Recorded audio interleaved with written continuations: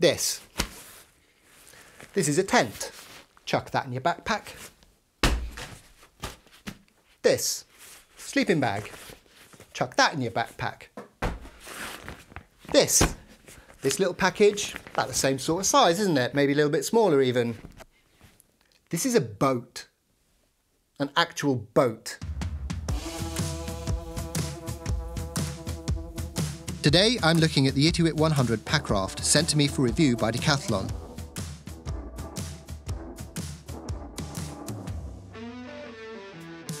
Packrafting can take your paddling, hiking or even bicycle trail adventures to a whole new level. Take you to the parts other boats can't reach. This small, lightweight package you can just throw in your backpack or panniers without weighing you down too much is a bundle of opportunity and exploration. But how does the Itiwit hold up? In this review, I'll be looking at the specs, performance, quality, as well as some thoughts on packrafting in general.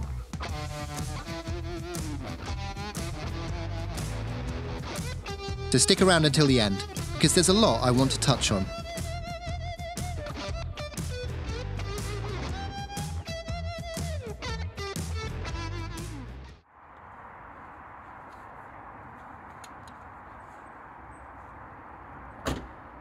If you already have your eye on this packraft, but are also considering an inflatable kayak you've seen, and you're weighing up the two, you might be asking yourself the wrong question. Packrafting and kayaking are completely different pursuits. Packrafting is a unique type of boating that can take you to places no other craft can. It's super portable, and it's usually combined with another type of outdoor activity, especially hiking or bicycle touring. Kayaking, on the other hand, is more of an activity of itself and is better suited to longer hours in the boat, long distance, or simple leisurely recreational boating. The type of trips or adventures you expect to be doing will help you decide between packrafting or kayaking. Now, as per the usual Decathlon numbering system, the 100 in Packraft 100 means beginner or occasional use. It's important to mention beginner doesn't mean budget. This is certainly not a budget packraft. Its construction and design standard assumes you will be doing some pretty rugged rafting. It's like a decent pair of hiking boots.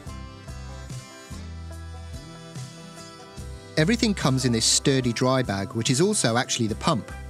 It's oversized, so you can even use it as your day bag while you're on the water, if you don't already have a backpack.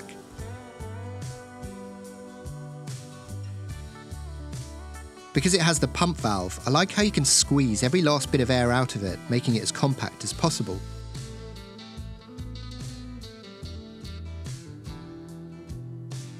The pack weight is an impressive 2 kilograms. I've taken it on a hike and it felt like nothing in my backpack. Payload capacity is 110 kilograms, which is fine for one adult with a typical hiking backpack. I've seen people collapse their mountain bikes and lash them to packrafts too. This is a one-person boat. If you expect to take a passenger, consider an inflatable kayak.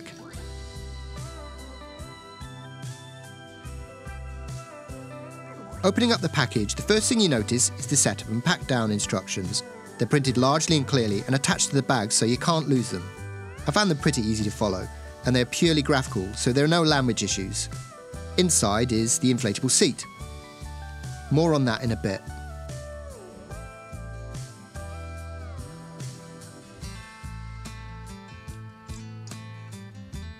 There is the hose and attachments for pumping. There's the instruction manual, paperwork, warranty, that kind of thing. A packet of repair patches in case you get a puncture. And the boat itself. This strap and clip that keeps everything tightly rolled up is also used to secure the seat to the boat when assembled. This doubling up of jobs is an example of the efficient design of this packraft.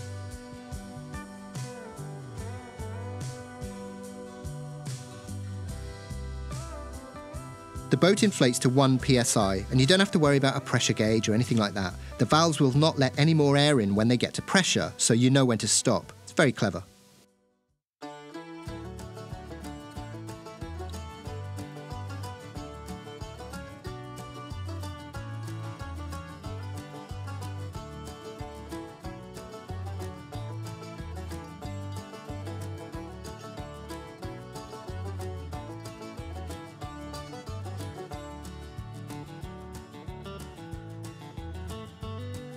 This bag-as-pump type system works really well. Decathlon reckon it takes about 10 bags full of air to inflate to pressure, and that's about right, give or take a few pumps.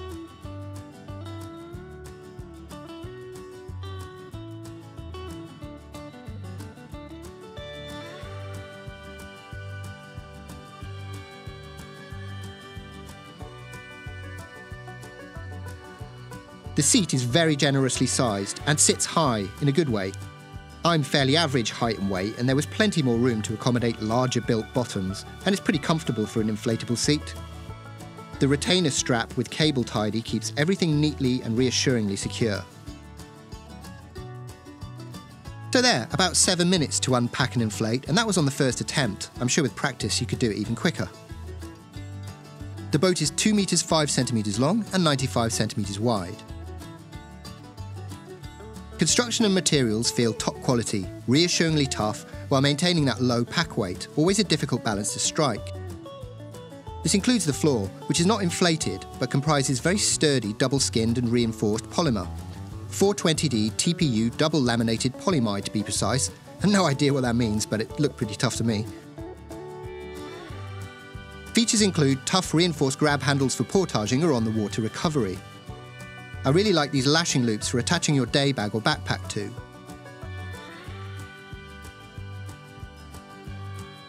Check your weight and your pack's base weight and keep within capacity, but being fully loaded didn't affect performance for me. In usual Itiwit fashion, the boat doesn't come with a paddle. I've mentioned in other reviews why accessories being sold separately is actually a good thing. For review, I used this recommended 4-piece Itiwit paddle. Although I've heard a rumour that a new paddle might be coming out this year, I will link in the video description to whatever the current recommended paddle is.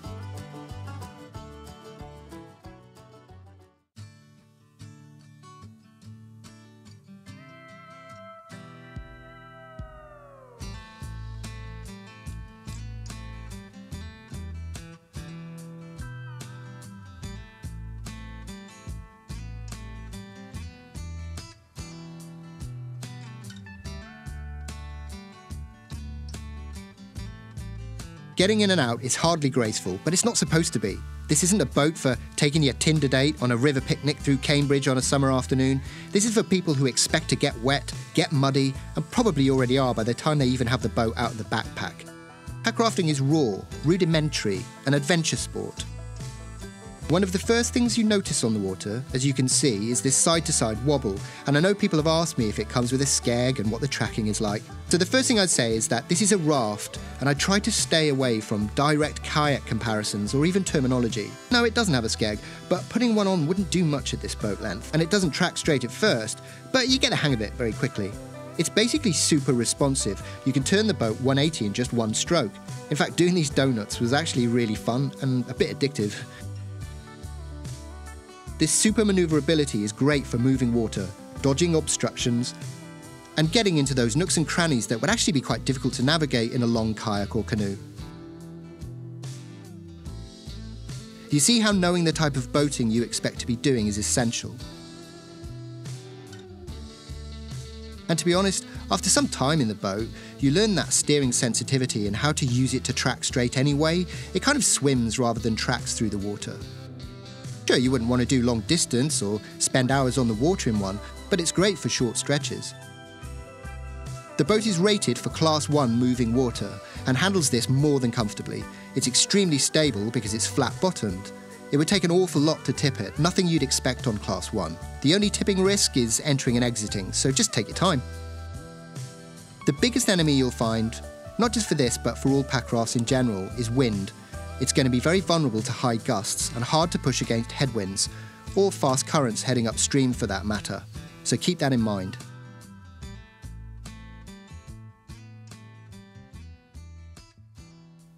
Now the price. At time of filming, it's currently £400. That's pretty competitively priced when you look at the nearest competitors for this class of packraft. If you're new to packrafting, you're usually looking at upwards of £500 to get started. I've noticed some people, say from like a kayaking background, seem to think that that's pretty expensive because the boats look so basic. But what you're paying for is that sturdiness to weight ratio. Sure, it could be done cheaper, but either you'd have to increase the pack weight, which kind of defies the point of pack rafting, or they could compromise on quality, and which, given the types of boating that you do in these, you're usually something a bit wild.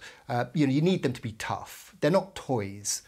Anyone who's ever done any kind of ultralight hiking or camping will know the premium you pay for reducing your carry weight and what a huge difference it makes in the field. So I think these are accurately priced. So in conclusion, now this is not a sponsored video, I'm not paid or required to say anything, they just lend me this stuff and ask for my opinion. I was sceptical at first, being more used to kayaks and canoes, bigger boats with larger capacities. But once you understand the difference between pack rafting and other types of boating, then what you have here is Itiwit doing something that is very distinctly Itiwit, but in this relatively new and fast-growing paddle sport, and I think they've done a great job. What attracts me to this boat is the ability to go places I couldn't even consider in my kayaks. I'm thinking, for instance, tarns, those high altitude lakes you get in Snowdonia and the Lake District, certain backwaters of rivers, lots of ideas really, or taking it on a plane and going up to Scotland for a weekend. And I really like the idea that you can combine this with other things like hiking, extending your exploration capabilities. That's something I've been looking to expand on anyway on this channel. I want to go further than just rivers and canals all the time. So if I was to summarize this boat in just one word, I think it would be possibilities. Now guys, reviews are all very good, but the only true test is to take it out for a proper field trip. And that's exactly what I've done. I've done a video of a hike and pack raft route I did. It's in the middle of January as well, so like a proper real world test. If you want to watch that, I'll leave a link here and also in the video description. Oh, and links for this at Packraft and anything else you've seen in this video are also down below as well. Right, thanks for watching. Give us a like if you found this useful, and I'll see you in the next one.